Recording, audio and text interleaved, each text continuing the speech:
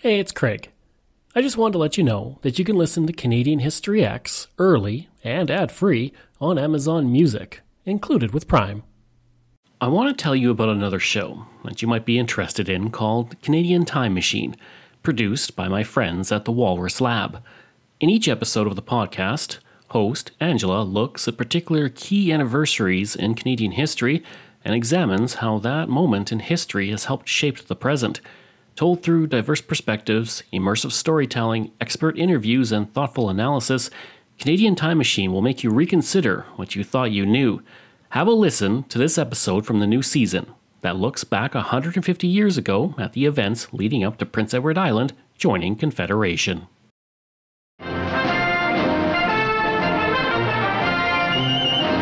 October the 6th, 1964.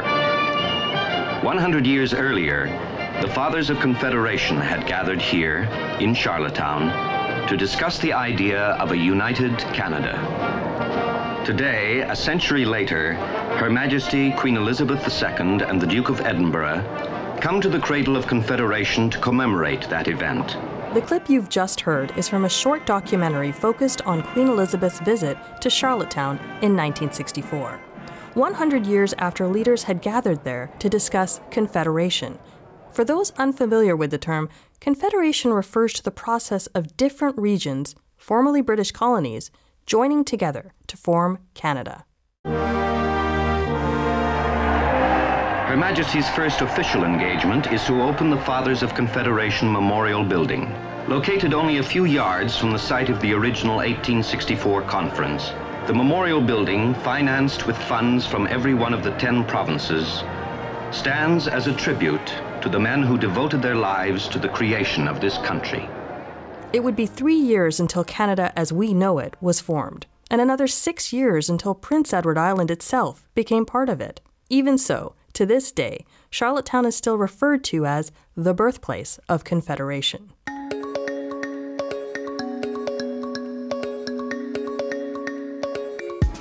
Welcome to Canadian Time Machine, a podcast that unpacks key milestones in our country's history. This podcast receives funding from the Government of Canada and is created by the Walrus Lab. I'm Angela Misri, and in today's episode, we'll travel back to the moment Prince Edward Island entered Confederation, over 150 years ago. We'll talk to a local historian to help us unpack its role in the creation of Canada, and we'll understand why they joined the country 6 years after it was formed. But we can't talk about Prince Edward Island without talking about its original inhabitants and stewards of the land, the Mi'kmaq people.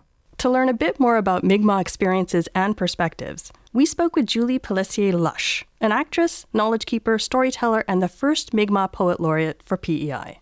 I am Mi'kmaq, and I reside in this beautiful unceded territory known as Mi'kma'ki. And I am a Lennox Island band member, and Lennox Island is one of the 2 First Nations communities here on Prince Edward Island. We have Abegwit First Nation and we have Lennox Island First Nation. Julie is an active member of her community, and in her words, she wears many hats. So one of my hats would definitely be a knowledge keeper, which is somebody who is not quite old enough to be considered an elder, but has worked their whole lives with elders and is working towards becoming a good elder who holds the knowledge and shares the teachings and the stories. So I am an elder in training right now. So I am working at collecting as much knowledge and stories as I can. And part of that role is the sharing of those stories and the knowledge that I collect. So I do a lot of that in the run of my day-to-day life. I'm a knowledge keeper at Onlaway, so that's actually my full-time job. And we're working on band governance, we're working on treaty work. We have our lawyers, we have our engagement people that are working very hard to try to find an idea where we can start with negotiating our treaties here in Abegwit or Prince Edward Island. Julie is also a director for Mi'kmaq Heritage Actors, a theater group that's been around since 2011. We've done over 1,000 shows with our 30-plus young people that every day get better and stronger at showcasing their Indigenous talents of of drumming and singing and dancing and sharing stories. So we are engaging our young people. I think it brings pride to their parents, their grandparents, their aunties, their uncles, when they get to see their children sharing what traditionally really hasn't been an easy thing to share for a long time here on Prince Edward Island, and to bring it back. To Julie and many other members of her community, sharing stories through music and dance is essential to reclaiming cultural practices that were outlawed by the government during colonization, traditions that were censored as lands were stolen and children were sent to residential school. For these and many other reasons, Prince Edward Island's 150th anniversary means something different to Julie than it might mean to some Canadian settlers. When I think of the 150, I think we have come quite a ways since the time of Confederation.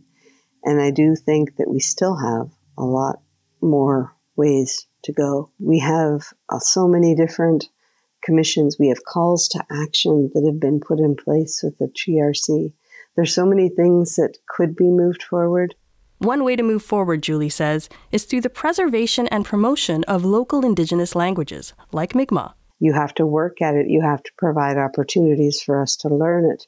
The ones who were never gifted that opportunity when we were growing up to learn it, will be given that opportunity. And I honestly think that if we protect our language, it protects who we are, because it will remind us of who we were and help us to move forward together in a really good way.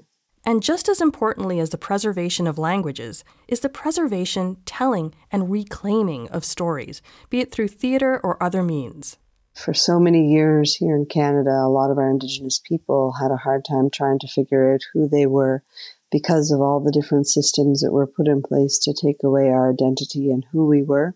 And now it's time for us to reclaim that. And we reclaim it through the stories that we share with each other and the stories we share with our community members and with our non-Indigenous friends and allies. They hear the stories and they can learn who we are, because it's our story told by us.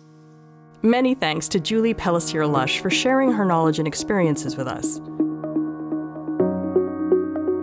I would now like to welcome Dr. Edward MacDonald to dig a bit deeper into the circumstances that led to Prince Edward Island joining Confederation in 1873. Dr. MacDonald is a professor of history and classics at the University of Prince Edward Island. He's the author of many books and papers, including If You're Strong-Hearted, Prince Edward Island in the 20th Century. Welcome, Dr. MacDonald. Hi. Hi. So we've just heard Julie Pellissier-Lush share some of her experiences as a Mi'kmaq person from Prince Edward Island. Do you have any reflections on what she shared? Julie is someone I've always admired, and I admire her approach to Mi'kmaq rights and also Indigenous rights. So as a measured response, and I think a fair one, this anniversary is a time for reflection, and it's a commemoration, but not always a celebration. So before we get into PEI history specifically, can you paint us a bit of a picture of how the different provinces were governed prior to Confederation? There was a period when each of the colonies had essentially one self-rule or autonomy in their internal affairs. But each had a government of their own, each operated kind of autonomously from the others. So the British Empire stretched across the continent, but not in a unified sort of a body, but a series of places and colonies with their governments of their own. And so to cooperate and to form a union was actually a bit of a challenge. So how did that road to Confederation begin then? Whose big idea was it? Well, that could be the subject for a book, and of course it has been for a number of books. But the pressures came from both within and from outside. So the Colonial Office in Britain was anxious for colonies to cost them less to administer and defend. They were big on free trade in the middle part of the 1800s. They didn't think they needed to have a colony anymore as a guaranteed market. So they pressured us in a bit of a soft way to become more efficient. And so they really thought a confederation of the colonies would be a good idea. The maritime colonies were less keen on that idea, but the colony of Canada, which was a marriage of Canada West and East, was essentially an unhappy, unworkable marriage of the Protestant Anglophones and the Francophone Catholics. And they were having a great deal of trouble in the central part of the continent trying to run their own affairs. And so they formed a government, a coalition government in 1864. And their platform essentially was to have a confederation of all the colonies or separation of the two halves of their own colony. One other pressure, fear of the United States, which today the United States we regard as a friend and ally. In the mid-1800s, they had been and were still a potential enemy. And we were a little bit worried that they were having a civil war, but once they straightened that out, they might turn their eyes to the northward and invade us. Can you tell us a bit about the Charlottetown Conference? When did it take place and who was there? Okay, well, Charlottetown Conference dates from September 1864. And the impetus for it actually started with, the governor in New Brunswick, who fancied that he would be able to bring about a maritime union of the colonies in the Maritimes. And it wasn't a union of all the colonies, but it was certainly a start on the colonial office's kind of intention to unite the colonies. So he imagined that there would be just a meeting of the premiers and the governors, that the premiers would do what they were told. They would go back home to their legislatures, and we would have a maritime union.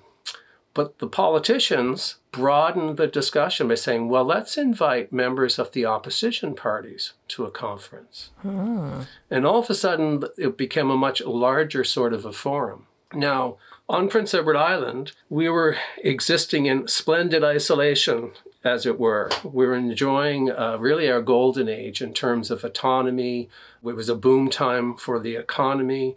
And we weren't interested in a maritime union at all. So while we agreed to attend a conference, the rest of the Maritimers were concerned we wouldn't even show up unless it was held on Prince Edward Island. So they offered to come to us. Oh, invited themselves in. Invited themselves in. Mind you, we weren't doing anything about organizing a conference until the coalition in Canada heard about it and said, here's an opportunity for us to sell our larger idea. So they asked if they could attend, and we said, well, I guess we better organize that conference. And so the conference was held here. The Canadians showed up the morning of the opening day by ship, and the people from the Maritime said, hey, let's just set aside Maritime Union and hear what the Canadians have got to say. And the Canadians spent a week selling the idea of a confederation of all the colonies in the eastern half of the continent. And the Maritimers listened. So this is interesting to me that you call the ones that arrived Canadians. That's what we call them. Okay, so what do you call yourselves? We were Islanders, Nova Scotians, and New Brunswickers. There was a strong identification still with the British Empire, even though the British Empire didn't seem to really want us all that much anymore. So yeah, when we talked about Canadians in 1864, we were talking about Central Canada, what we now know as Central Canada. And that was the province of Canada. And they did a great job. The Canadians had a chance to prepare their sell. And so they spent the week outlining a structure and a rough kind of a vision for how such a union might work. And at the end of that week, there was an agreement in principle to a confederation of the colonies if satisfactory terms could be reached. And that was an enormous achievement. Yeah, and I understand it wasn't just about strategic convincing, but there was a lot of social gatherings and merriment at this conference. Yeah, there's a mythology, well, it's not quite a mythology because it's partly true, that we conceived our nation in a haze of intoxication. And that literally isn't true. Probably we were hungover when we did it. But the Canadians brought down supplies, champagne and all kinds of foods. Yeah. And the Islanders were very, very fine hosts. And so every day they met in the morning, in the early afternoon, and in the latter part of the afternoon, and in the evening there was a dinner or a banquet. And at the end of the event, there was a ball. And so one of the key things that happened outside of the conference room was that the rough edges of that strangeness were worn off as these people who didn't know one another formed friendships, formed alliances, gained a familiarity that served them well back in the conference room because, nations, as with a friendship, are built on trust between the members. And so, yes, the partying was important, and yes, it's fun to celebrate the partying, but in actual fact, the partying served a purpose. And at Quebec later that fall, they did the same thing, but it didn't work out nearly as well. Maybe they took the wrong wine, like maybe. Yes, that could be. That could be. But, this idea of a confederation had been a debating topic. It had been talked about in 1858. It had been tossed around in debating societies. But it wasn't really a serious prospect until the conference in Charlottetown. And that's the basis for the island's longstanding claim to be the cradle or the birthplace of Confederation, because it was here that it became a serious political prospect. Agreement in principle was a long way from a confederation, but it was also a long way from nothing. Yeah. Speaking of that, it would take 3 years following that conference before the Dominion of Canada was finally created. But PEI didn't even join Confederation at that point. So why not? Yes, that was a bit of an obstacle for the island's argument for being the cradle of Confederation. Although, to be truthful, it's the city's argument, has been the city's argument, not the province's argument. So there was a conference that fall in Quebec, where just the idea of a federal union of the colonies had to become a series of, constitutional decisions. The provisions that were passed in Quebec really alienated a lot of islanders. Not all of our delegates, a majority of whom still thought that it was a good idea for Confederation, but it was commonly said on PEI that 99 out of 100 islanders were against the idea. Now, there are two levels of opposition in our region to this, union. Oof. One was an opposition to the terms of Confederation, and certainly islanders weren't happy with the provisions of the Quebec, meeting. And the other opposition was opposition in principle. Think it's a bad idea. So the argument is that the other people in the Maritimes were more opposed to the terms than to the idea, but that islanders were opposed to the idea of, surrendering the autonomy which we had won after a long fight in 1851 to a government located in Ottawa, which would have the bulk of the power, in which we would have a very small voice. So we saw very little to gain and much to lose. And so, we voted to stay out, and Confederation went ahead without us. So why did PEI finally end up entering Confederation? Well, it'd be nice to say that we bought into the vision that Canada was a great thing, and here was a country that we were feeling, like FOMA, fear of, missing out. Missing out. But in fact, the reasons were more specific and concrete. Okay. So we had specific problems on Prince Edward Island Confederation did not offer to solve, one of which was the fact that about 1/2 of the landmass on PEI was still owned by absentee landlords who rented their farms, and islanders were not able to buy their own farms, and Confederation did not promise to solve that. But the key change wasn't a promise from Ottawa to help us to resolve the issue. The key change was that in 1871, PEI caught railway fever, and we died of it. As you know, railways were like the automobile of the 1900s and the internet of our new millennium. People thought the railway was the key to prosperity. It was the key to advancement. It was the sign of being modern. It was going to make everybody rich. They weren't sure how, but they figured it would. And so PE... It's like Bitcoin. Yes, not unlike Bitcoin. So we decided, our government made a decision to build a railway across the island from one end to the other and become, like the rest of North America, a railway country. One problem, we couldn't afford the railway that we built. In fact, our government was teetering on the brink of insolvency. Oh, wow. So Confederation, which was like that person that you said you would never marry if they were the last individual in the world, all of a sudden, Confederation started looking pretty good. Yeah, it started looking pretty attractive. Yeah. Starting to look pretty good. And so the government of the day went to Ottawa for terms. Now, Ottawa had us over a barrel. They wanted PEI in Confederation. Here we were, an island located in the Gulf, right across the shipping lanes to the heart of the continent.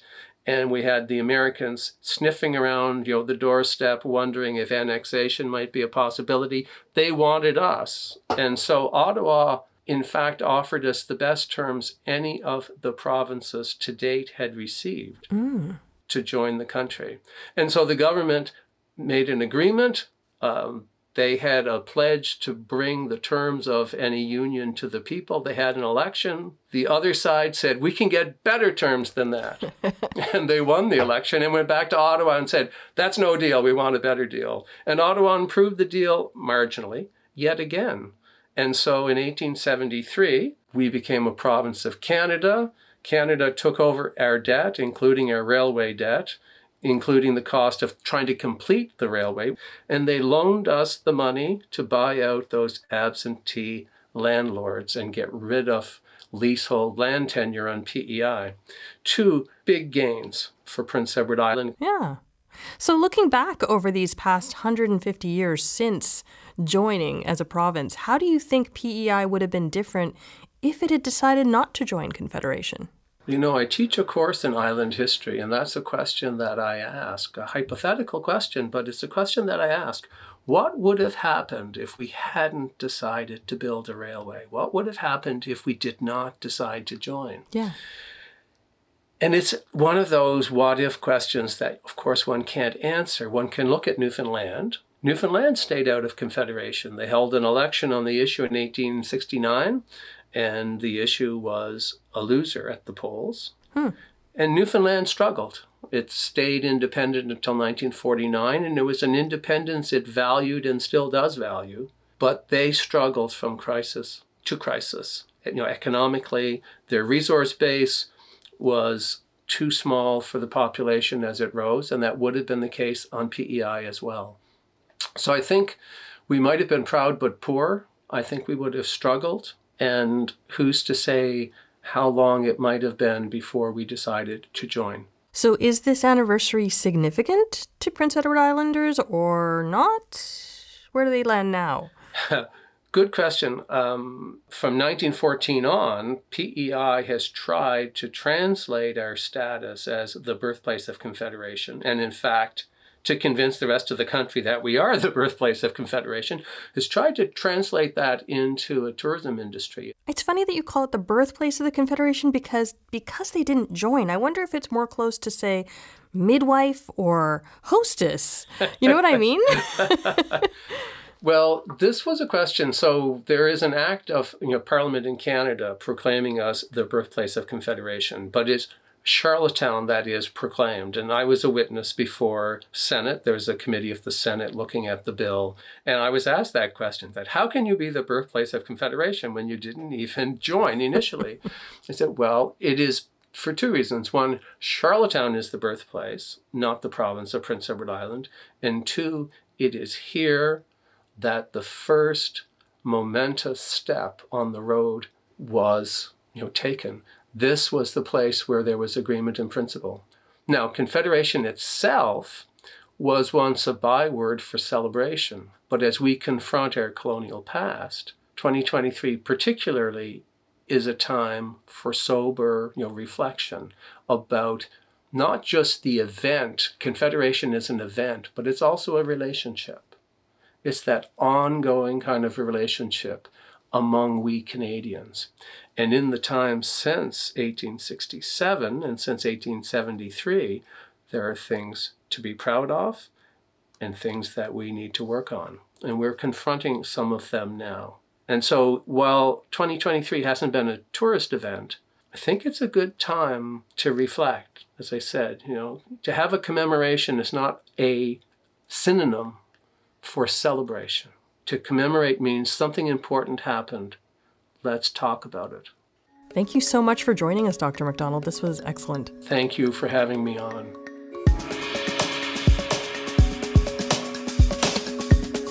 Thank you for listening to Canadian Time Machine.